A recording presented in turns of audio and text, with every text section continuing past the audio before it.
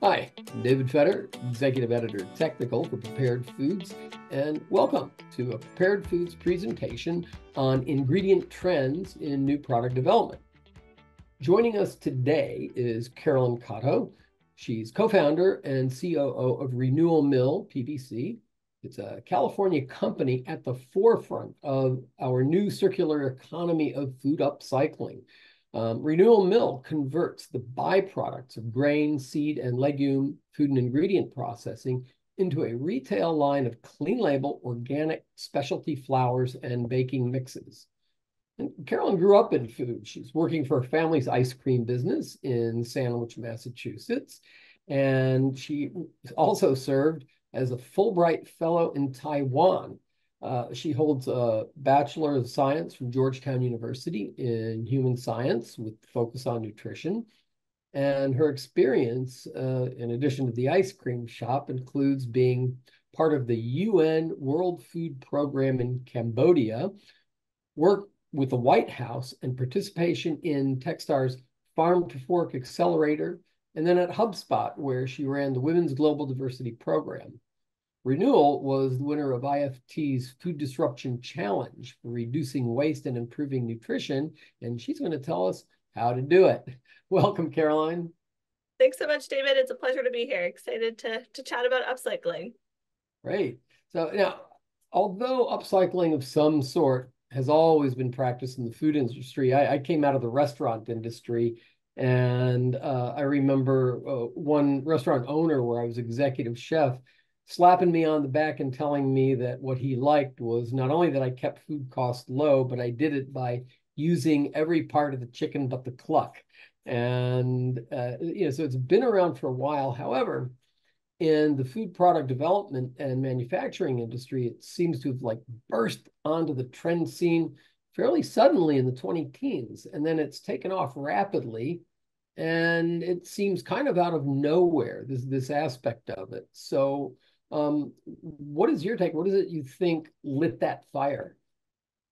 I think it's a few things, but mainly I think it's kind of a data revolution, right? So there's this issue of you can't fix a problem unless you know what's happening.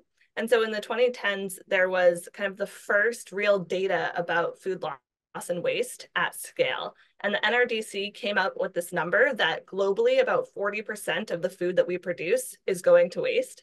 And that was a staggering realization for most people that, we're spending so much effort to grow all of this food. And if we were to use 100% of it, we could feed everyone the world over. But instead, what's happening is we're throwing 40% of it out without even being able to process that, or, we're throwing it out at the home level as well. So I think that's really what sparked the initial interest in, okay, this is happening. How can we start solving it?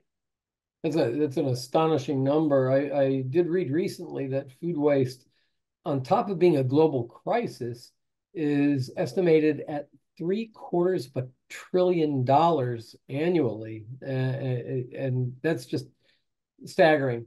And of course, as you pointed out, hunger is rampant in many countries.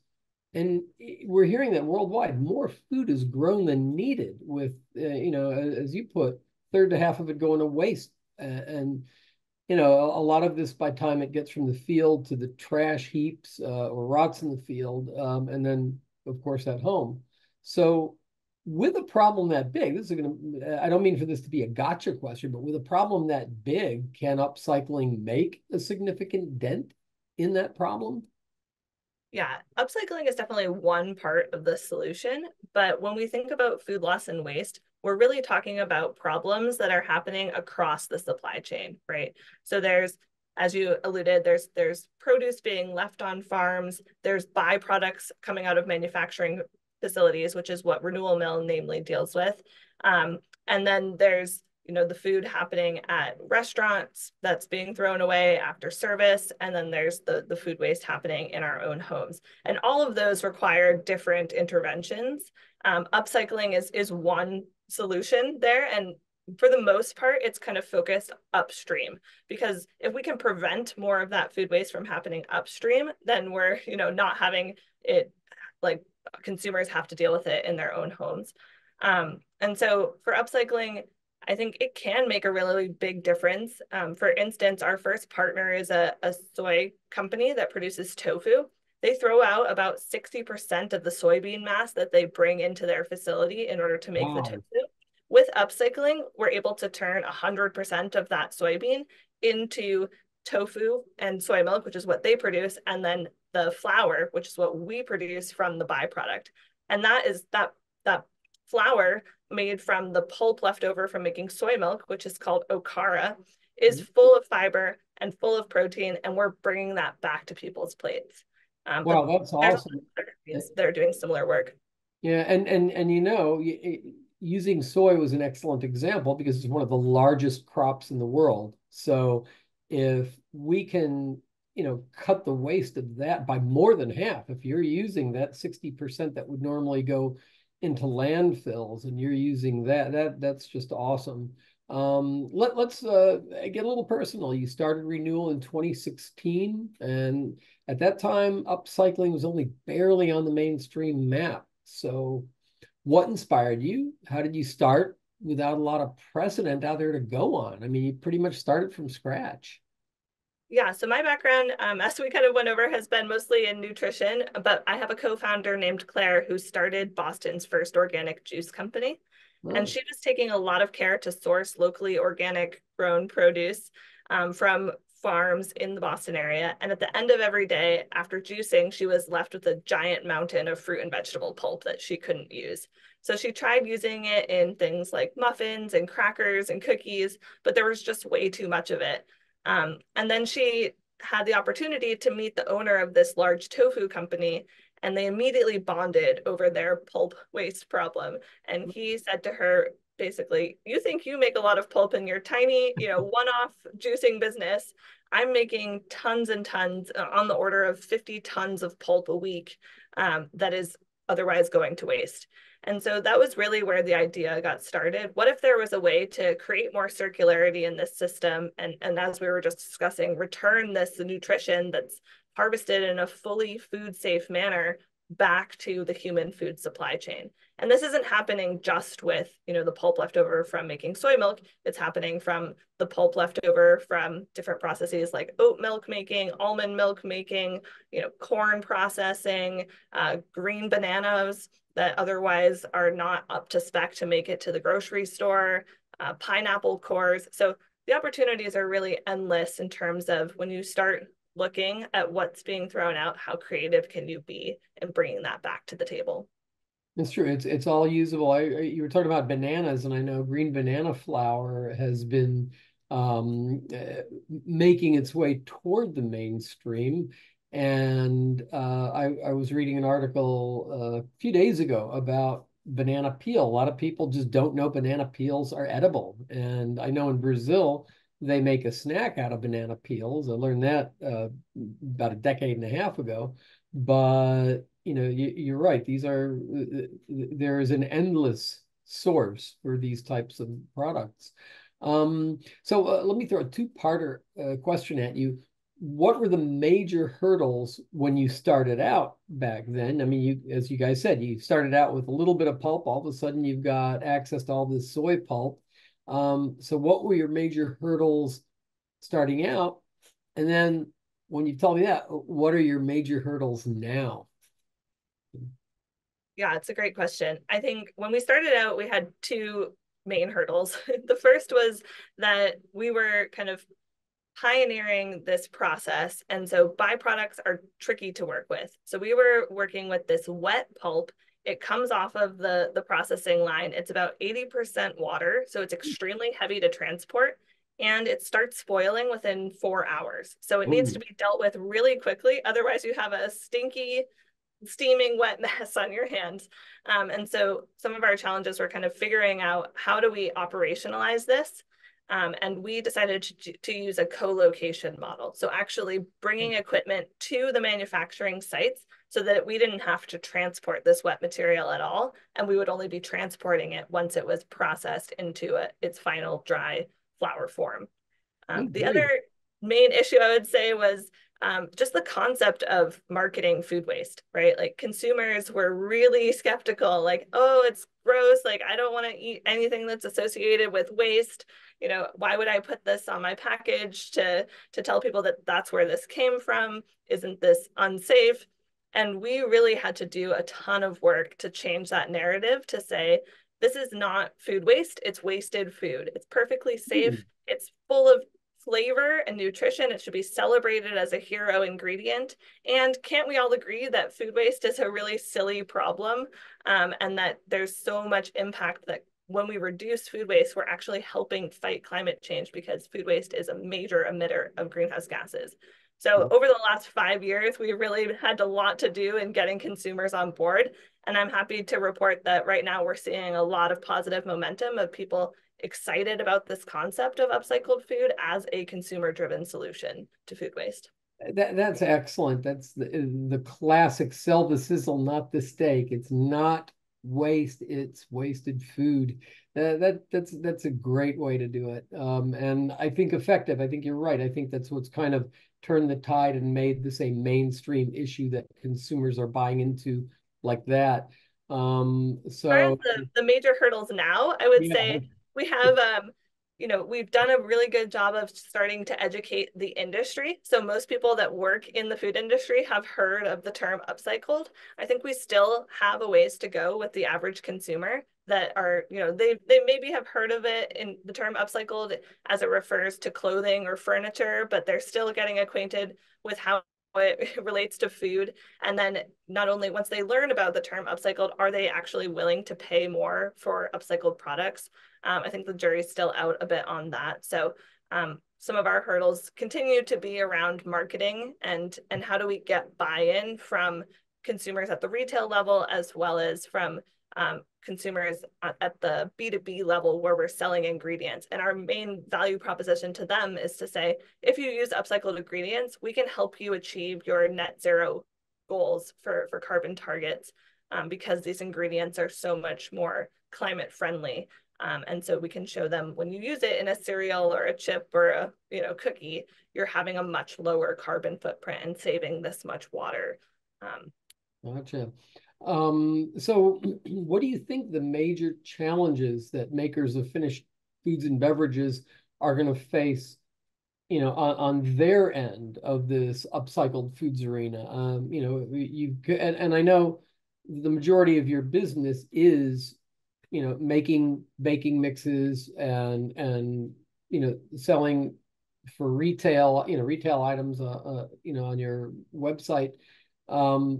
So here you are, you're kind of straddling both worlds, but let's take it to the next level, and you've got the person who wants to make you know whole cakes ready to go, frozen cakes, whatever, and use these ingredients.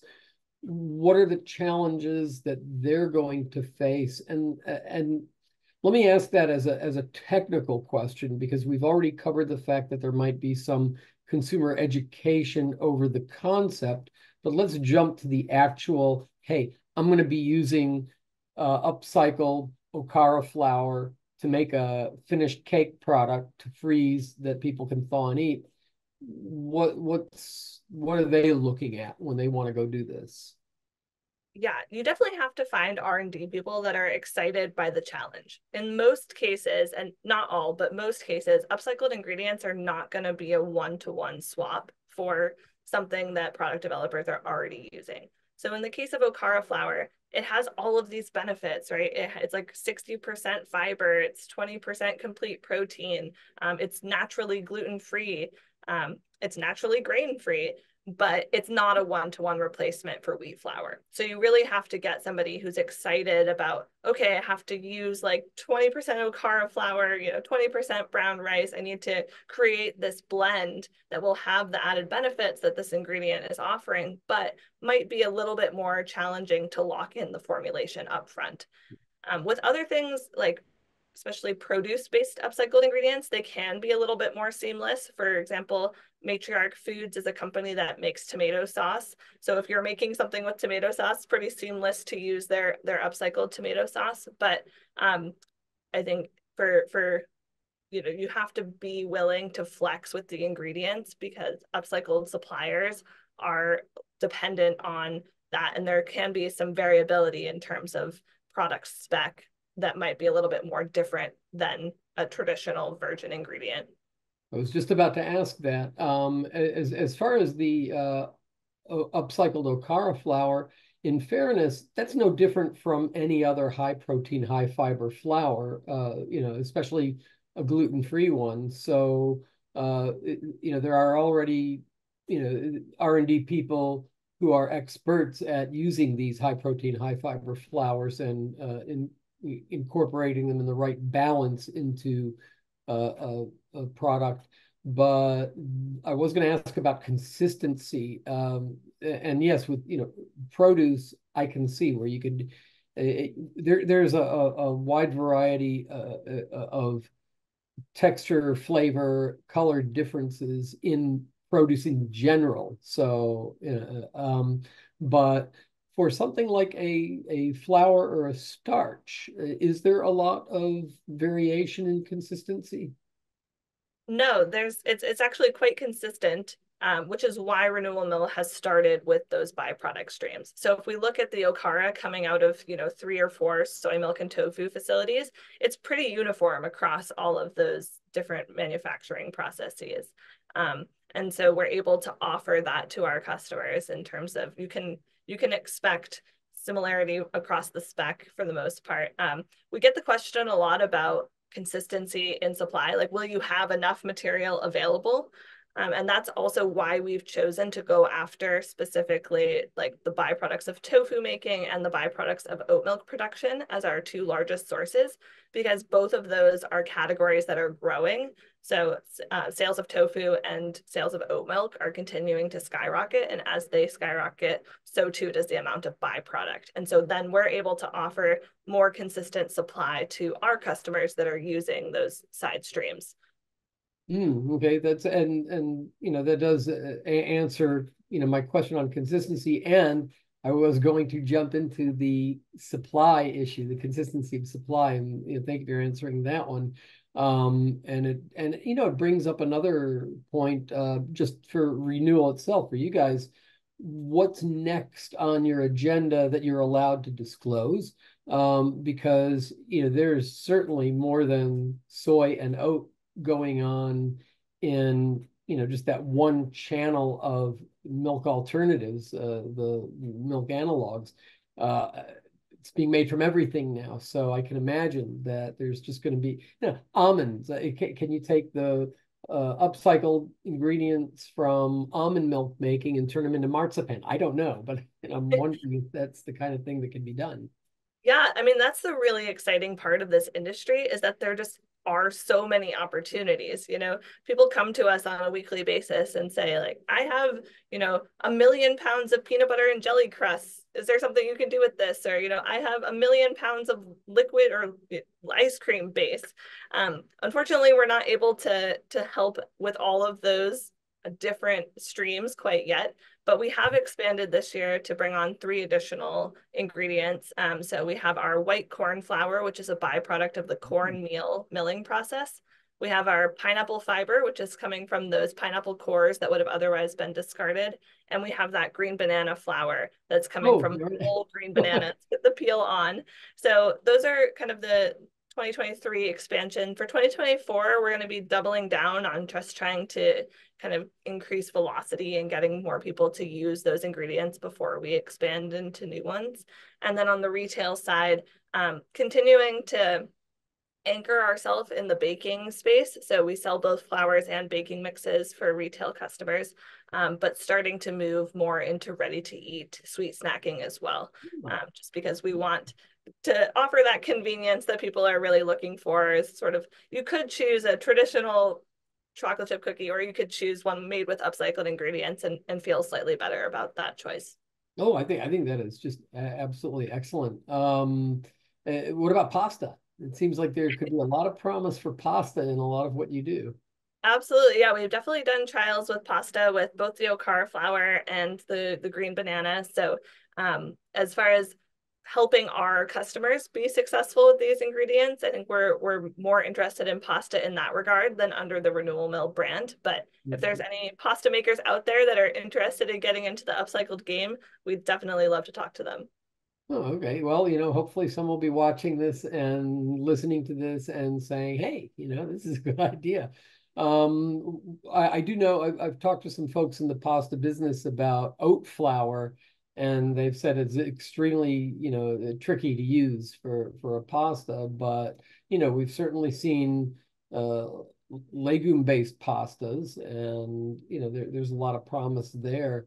I haven't seen green banana flour used in a pasta yet, but that could be interesting. What a world you're opening up. I think there's an incredible promise here. And, we were talking about making a dent in this $750 billion waste stream. And, the food industry, both finished products, food service, it's a $2 trillion industry. So I think that we've got a good future ahead of us for, making this happen. Listen, I want to thank you very much for your in-depth look that you've provided for not only your company, but for the upcycling industry. It's a rapidly expanding trend. Really impressed. I'd like to have you back again a little bit, maybe in a few months, catch up with, what's going on. And I want to thank our audience for joining us here. We invite all of you out there to check out the many articles on upcycling and other topics at preparedfoods.com. We've upcycled a wealth of articles, videos, podcasts, white papers, webinars, infographics, all by top experts in the industry, such as Ms. Cotto. And all of it's there to help food and beverage developers and manufacturers succeed. Thank you again, Ms. Cotto, for Renewal Mills. I'm David Fetter, Executive Editor Technical for Prepared Foods Media. And thank everyone for joining us. See y'all next time.